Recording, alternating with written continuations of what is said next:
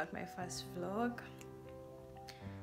This week I will be going to Gulu for work, so I'm going to take you guys with me. So I've just finished packing. I haven't packed everything, but I've packed most of it so that I don't have to do like emergency packing tomorrow in case I get up late or something. Like most of the stuff is done, but there's some stuff I have to use like in the morning as well, so that's the most that's happening. I have a little targeted mask going on in some problem areas. My absolute worst problem area is my chin. Yeah, so yeah, see you guys tomorrow.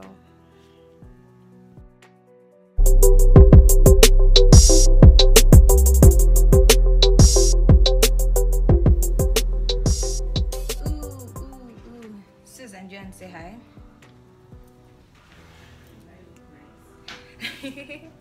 So we are in office getting some things finished. Hi. This is Susan. This is Susan. She's my workmate. Yeah, and to show you what I'm wearing. It's like I'm actually wearing sneakers. I'm only wearing sneakers because they are so comfortable. They don't squeeze my leg. But it's coming to 2, and we are just now setting off for Gulu. Yeah. Been quite a wait. I was editing one of my videos as I waited, and now I have an absolute headache.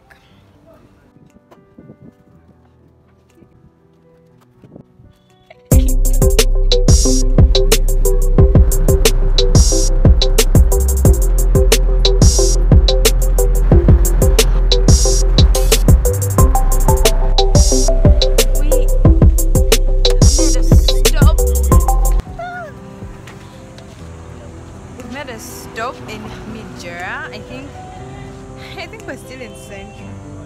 I think it's been 3 hours, but we haven't yet left Central, like Central Uganda, which to me is basically still the same as being in Kampala.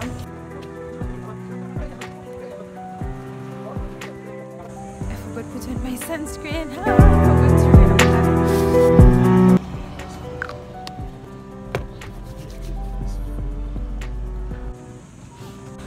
my skin always looks really nice in the sun. It's so weird.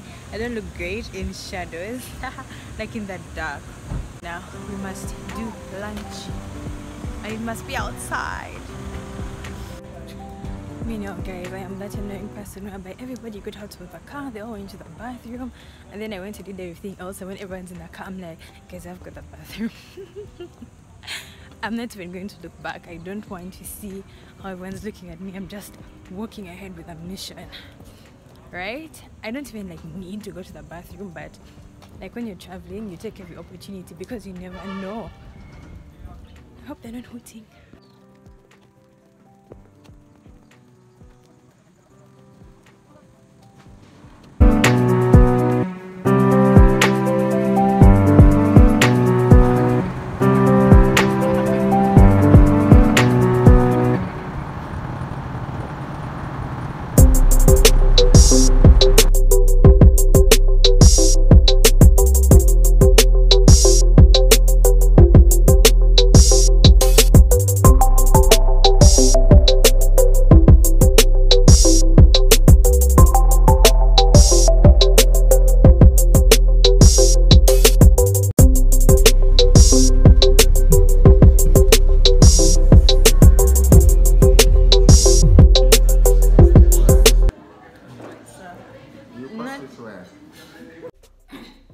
Oh my god, guys.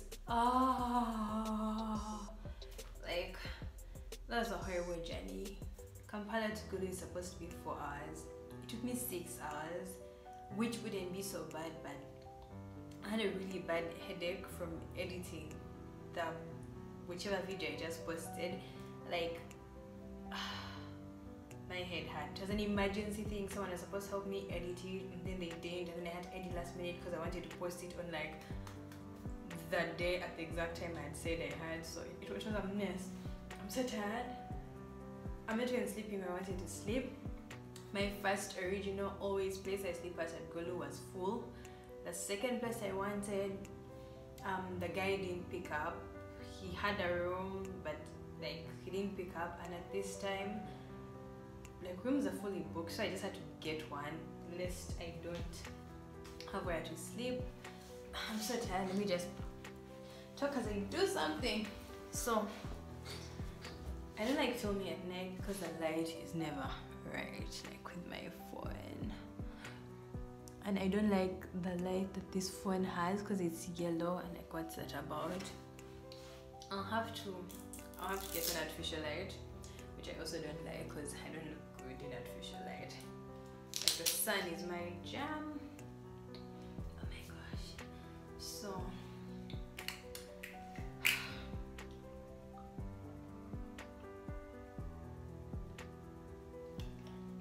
I got this water from an interesting place.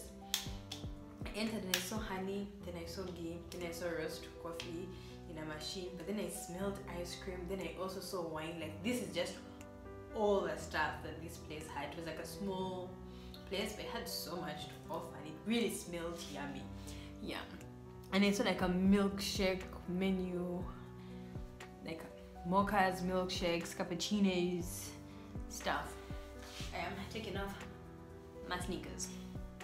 So I never travel in sneakers because my feet are swollen, but these shoes are really comfy. Apparently I wear a size 40. I'm not wearing closed shoes in over 10 years, so I wear a size 40 that I'm finding out. I have these really cute socks for my sister. I'm going to show you up close. Yeah, let me show you the socks.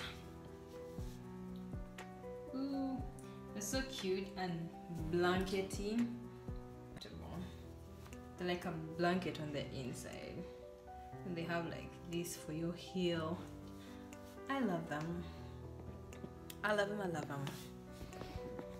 Ooh, so nasty sight. Okay, so I have to. Table is scratched. I have to wind down. I have a meeting at what time? In 11 minutes. I have a prayer Zoom call. So as I wait for that, I'm just going to unpack. I'm going to lay the bed with my own sheets that I packed, cover the pillow with my own pillowcase because my skin is sensitive and I react a lot, especially when I go up country, like other districts in Uganda, and my skin just freaks out, so I'm not going to risk that. I'm really thirsty.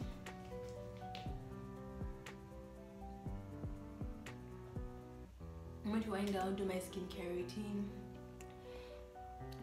pray, the prayer meeting, yeah, and just like relax and thank God I'm here and I made it, and yeah. And then I also have to pray personally, like not just in the prayer meeting. I have to pray personally because all those hours in travel, thank you Jesus that I made it. I didn't have any kind of accident or anything.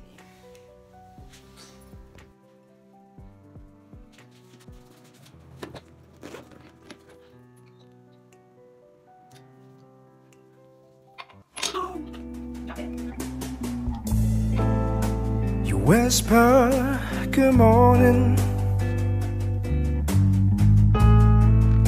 so gently in my ear. I'm coming back to you, baby. I'll soon be there. Hey, good morning. I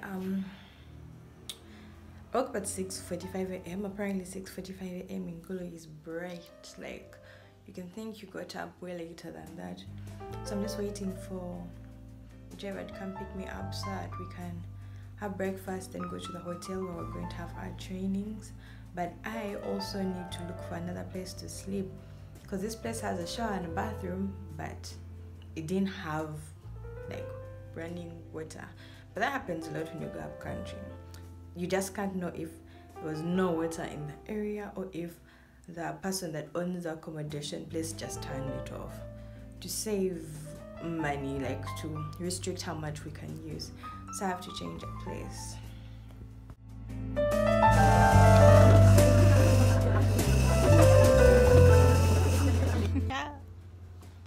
Hey guys, we are on our lunch break.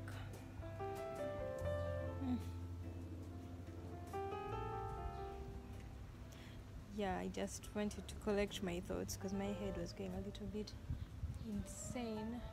It's actually quite a beautiful space, beautiful gardens.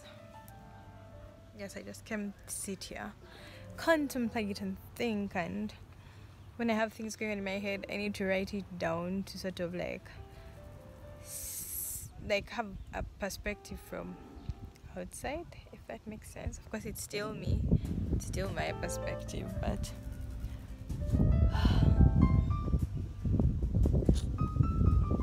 those little notebooks that hotels give you when you go there. I will not share the name of this hotel because I have not particularly enjoyed coming here, so I'm not advertising. Yeah, but I'm just going to jot down my thoughts.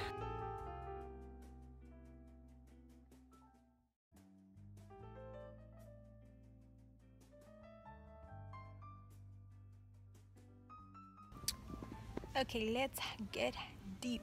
Just been writing, and like I feel like I'm having a serious mental dilemma, which I always feel like I'm having. So like I wrote under like the little headings, why am I sad? Why do I feel these things? Why do I feel this way? And you know, pretty much what does God have to say about it? So why I'm sad right now, to quote Jane, I have no prospects. I'm not married, have no kids. I'm not doing a master's. I haven't been accepted for master's anywhere. Up until recently, I didn't know what master's I wanted to do. I am failing career-wise. I am unemployed in a country of God knows how many million youths. And I was just like, what is going on with my life? Yeah, so I wrote stuff like, I'm scared I have no future. I'm scared that like I'll pretty much fail at any job I'm at, because for some reason that's what's going on in my mind. Like, if you've been here for 2 years and these guys don't see any value in you to keep you, to resign you, then like, did you do a good job? Yeah. And then I just went I feel like I have no contribution. Then I went a little bit crazy and I said, I feel like I'll suffer for life. Yeah. So then I wrote down some of the stuff, like why I feel this way, and then what God had to say about it. And well, as like God would say, my thoughts reflect my lack of trust in Him. I lack faith that He will, accomplish things in my life. We have different priorities, because I believe that God's priorities and my woman's priorities are really different. I was going to say hella different, but and then I'm not living life guided by the word, so I can't finish this all right now. Yeah, I'll think more about it later on. If I go to bed, like I'll actually sit down and do some more writing and like open my Bible and try to pray these things away.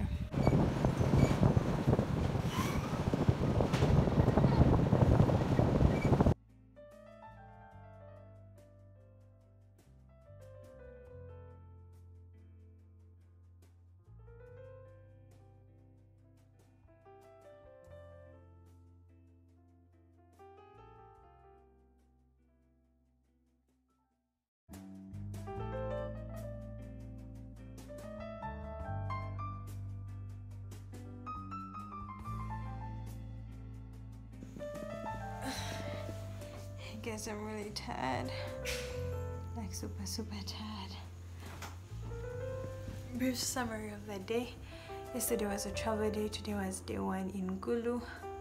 We had the training at the hotel. I had my mini breakdown episode. After the training we went shopping, like it was like a utensils, cutlery. People bought like flask cups and stuff. Then we went to some place and had fish, pork and beers, and then we got into a whole conversation about marriage and standards in marriage, and at what point would you leave your husband or wife, or are you pro-faithfulness, or do you not believe that people can be faithful in relationships? And then the conversation actually at the beginning turned to me because someone was telling me how I'm not sensitive with my words. Like, I speak like commentary, I say what's happening, but I should be like sensitive to how someone else will take it. Yeah, so now for the rest of the trip I have to be like, well, technically I should be like this for the rest of life, but yeah, I need to learn to be a quiet person. I know that the point isn't like be quiet, the point is be sensitive, but I can't be sensitive naturally. It's easier for me to keep quiet than to think about what I'm going to say, how you're going to take it, how to rephrase it. Like, it's such a long process, so I'd rather just say nothing at all. So I guess that's how the rest of the Gulu trip is going to be. I need to be silent. So I'm back in my room. I'm going to attend my prayer meeting, which I'm like 10 minutes late for, as I just get undressed and probably will shower and pray and sleep. And I have to write down my dreams for last night because I haven't yet written them down in my dream journal. Guys, good night. See you tomorrow. Guys, I have no idea why my mouth is moving like that. I'm just writing down my dreams. Hey. So I'm back in the compound where I was yesterday having my little mental breakdown, and I thought I'd make it a full circle moment and just come back to the same place because today I'm feeling a lot better.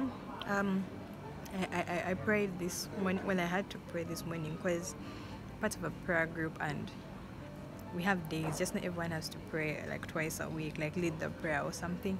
Yeah, and I realized the problem is not even in my life. Like, even if 1,000 things that aren't right are happening to you, you know, a whole bunch of things happened to Paul that he documented about in the Bible. In the end, you know, we are hard pressed, but we are not crushed. Like all those things. So the problem sometimes is just, you know, your attitude. The problem is your mind. The problem is, who is your foundation? Are you standing on Christ, or are you standing on your situations around you? Are you standing on like okay, you have a great job, you make a great amount of money, everything of it is planned, but if your foundation, if your root is not Jesus Christ, then anything can happen. Anything can happen to that job, anything can happen to that marriage, like literally anything can happen. But Christ stays the same, God stays the same always and forever. He's the only actual rock you should have. So me being sad about circumstances just shows where my mind is at, shows that I had gotten too comfortable. I'm getting too comfortable with like work and stuff like that. But sometimes it's time for a change. Sometimes things are just happening. Sometimes you're being tested. Sometimes, you know, the devil is having fun with you. But if you stand firm in Christ, then that's the only thing that matters. So people are having break tea right now. I'm just going to go write down my prayer. The verse for today is, ask and it will be given, knock and the door will be open. That verse. So I just want to like write a prayer of gratitude. Yeah, so I just wanted to like let you know, not like you shouldn't live like, oh, this girl is depressed, man.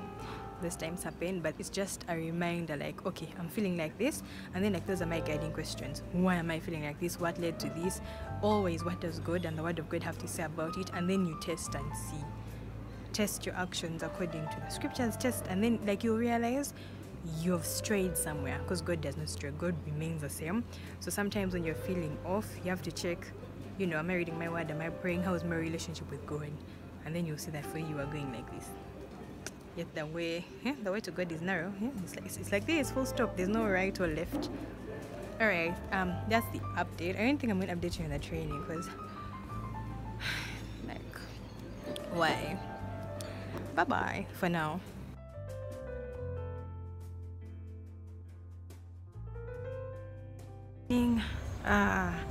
Yesterday I was so tired. I did not do a thing. I just went back to my room. The electricity was out throughout Gulu, so I was really tired. And today is the last day of the training, so I haven't had much fun, honestly. It's alright. Good morning. not much fun. However, I enjoyed the whole process of freaking out, remembering God, reading my Bible. I've had lots of Bible study. I haven't read my Bible this morning though, so I'll do that at some point today if I get that time, because the training ends at lunchtime. It's a half-day training today. We are leaving. People are boarding. They're putting their stuff in that car. Yeah, then we're going to leave Gulu. 6 hours probably, hopefully less. Can't be less than 4, but can be 6. This was probably a disaster. Are done and heading back.